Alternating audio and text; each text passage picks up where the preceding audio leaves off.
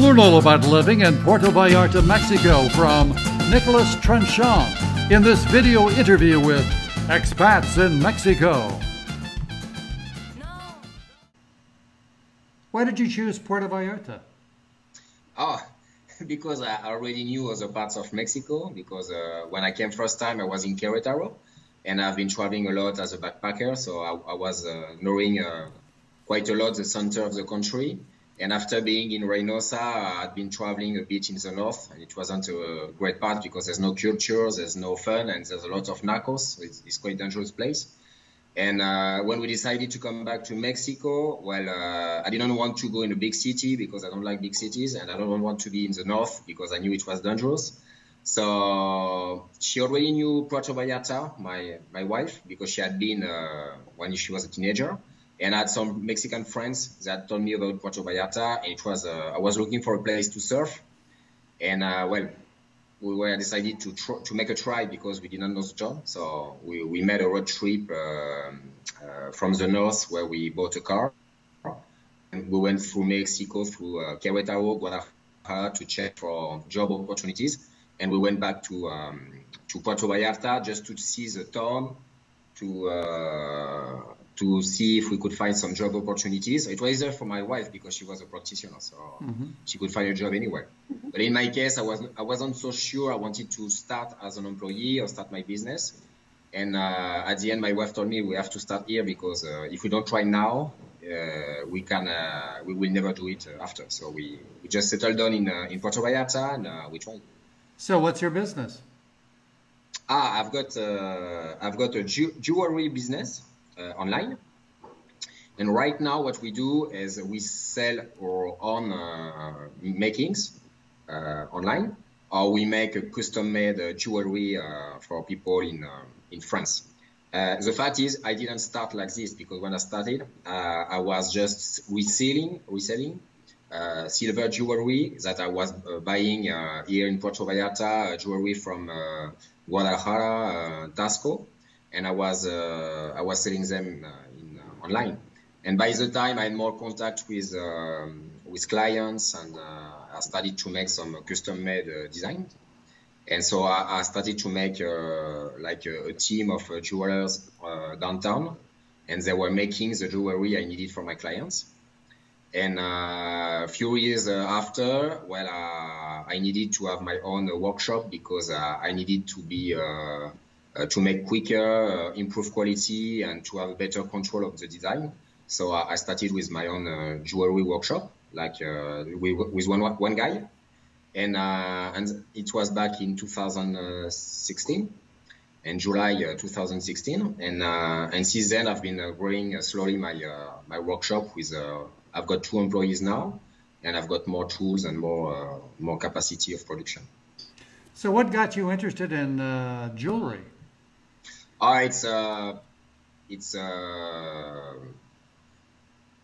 opportunity, I think, because when we brainstormed with my wife in France to make a business for her, I already had some contacts of friends in Tasco, and because my wife was Mexican, she had an opportunity to go back to Mexico to find jewelry. In fact, this is the way we started.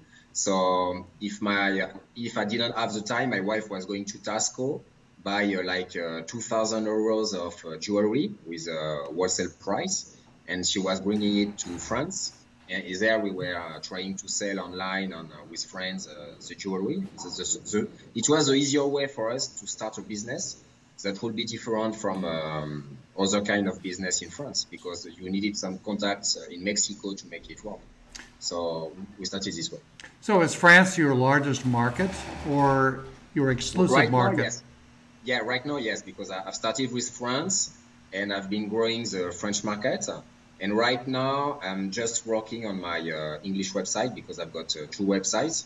And I've started this website in English like in 2018. But it was like, it wasn't my priority. Because in the eyes of Google, you need some age on your website to make it work. So since December, this is my full-time priority. I'm making just marketing and improving the website to focus on the US market. What are your best-selling pieces of jewelry? We make like half of our business is custom made, so we can make very easy piece jewelry or very complex. We do both. It's almost the same in revenue. It's almost the same. The difference is what we sell for 2020. The average price for our jewelry is like 500 euros average price. But when it's custom made, the average price is 1,000 euros. It's 990 euros or something like that. So because of the stones and because of the complexity of the designs, so this is the main difference. So we do sell more jewelry from our websites, but the average price of custom made is much higher because people are looking for more specific jewelry parts. So because of that, we have this difference. Let's change gears a little bit and talk about your life in Puerto Vallarta since you've lived here for 9 years now. Yeah. You still like it?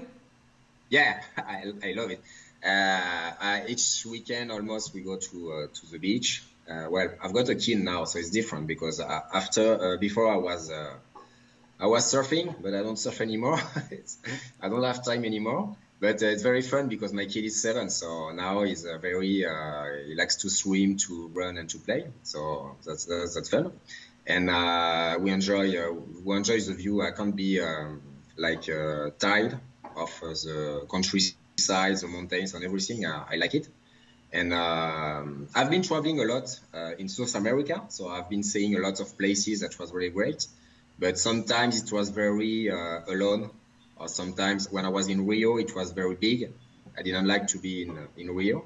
I was living South Rio. So here, what I like is a small town with quite a lot of for shopping or for restaurants, this kind of stuff. But if you want to go outside and have a swim, make some sports or make a walk, it's very easy to have some time and nature with you. So I like it this way. What do you and your wife do for entertainment? What do you said that you surf, or at least used to surf. What other things do you do?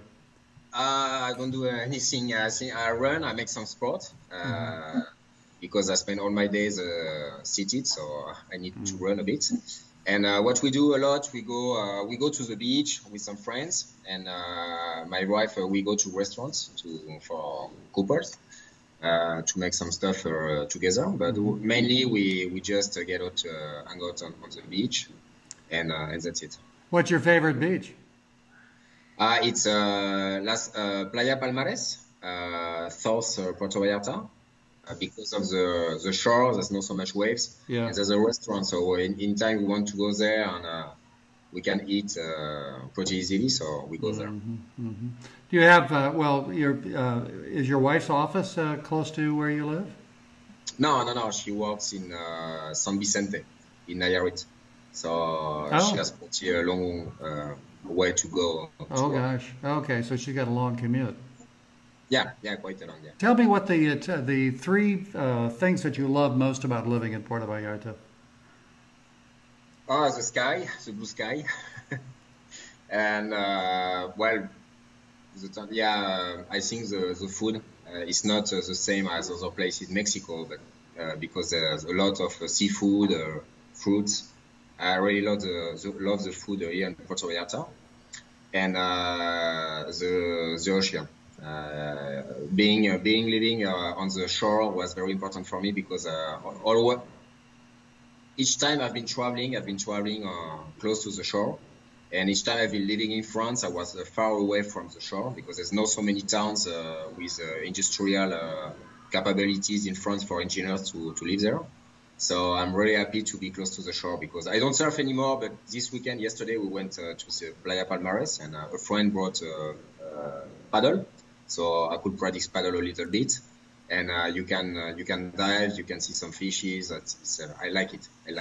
How do you rate Puerto Vallarta as an eating town? I think it's pretty good because there's a lot of restaurants. That's amazing, and lots of chefs, good chefs from Mexico, the US, some guys from France. So they're very good standards. And the fact is, my wife is a really great cook, and she learned to cook in France with my mom. So she had during a few months a restaurant, a Mexican restaurant in Toulouse, in fact, and she's really a good cook.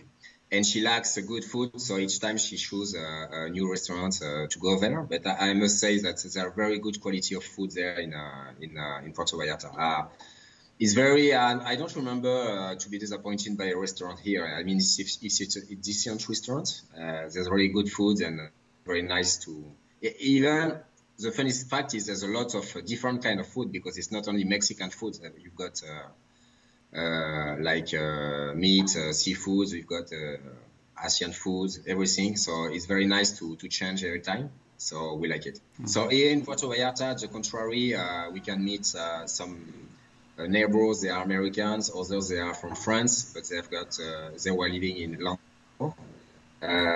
My kid, he has friends from the US, from Argentina, from other countries, and it's like if I would have stayed traveling, but I don't move myself. The people are coming by, sure. And it's always a good I like to talk with people coming from abroad because they all have a very interesting point of view or experience, and they know more than me on some subjects.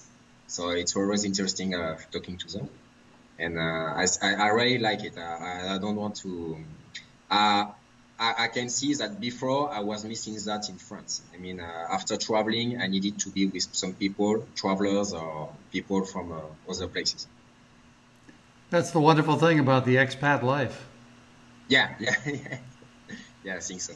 Nicolas, thank you so much for your time this afternoon. I really enjoyed our conversation. Okay.